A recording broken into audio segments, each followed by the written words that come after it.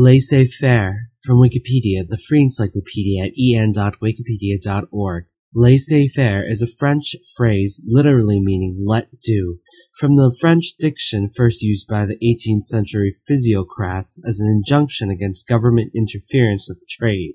It became used as a synonym for strict free market economics. It is generally understood to be a doctrine that maintains that private initiative and production are best allowed to be free of economic interventionism and taxation by the state beyond what is necessary to maintain individual liberty, peace, security, and property rights. In general, laissez-faire is a policy insisting that the state should not intervene in economic matters, except some public goods such as courts, defense, roads, and national defense.